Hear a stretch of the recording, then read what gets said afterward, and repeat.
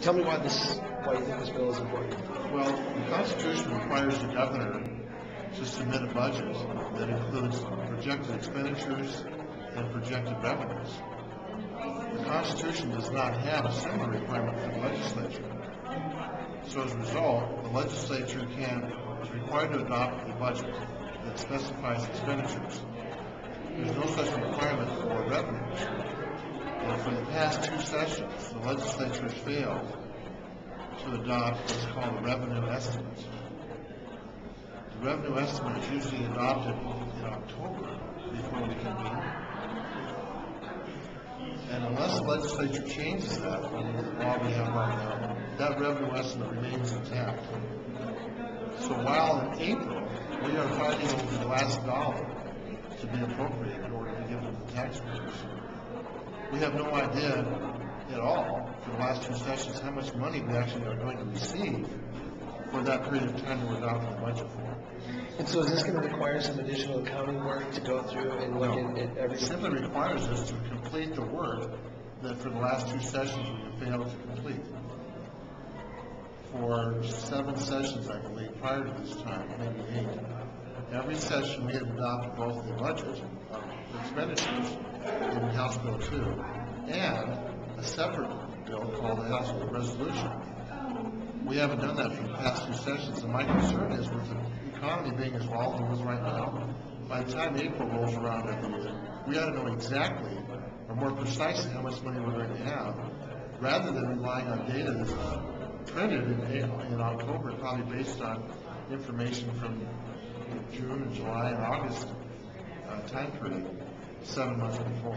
So at what point in the session would the legislature adopt this? I would assume it could be done first, and it can be done at the end. It just needs to be done. In the private sector, where I come from, we have to do both at the same time. We sit down and look at all the expenditures that we're going to project for the upcoming year, and then we sit down and figure out what revenue we can realistically expect to generate from the customers to cover those costs.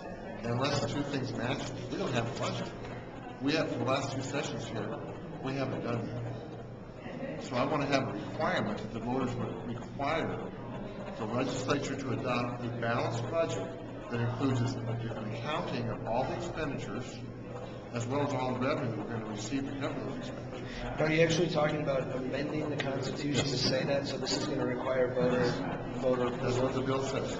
The language that is submitted to a vote of the people requires a 2/3 vote to be put on the ballot, 2/3 vote of the legislature to put on the ballot, and the voters will have an opportunity to tell us if they really want a truly balanced budget, and I know they do. And do you expect to see resistance to this bill, and if so, from what, from where? I mean, I can't imagine those people that say that we ought to run government more like a business ought to be standing in line to sign on and vote for this bill. Have you talked to anybody in the governor's office about this? Is this something that they would support? I have not.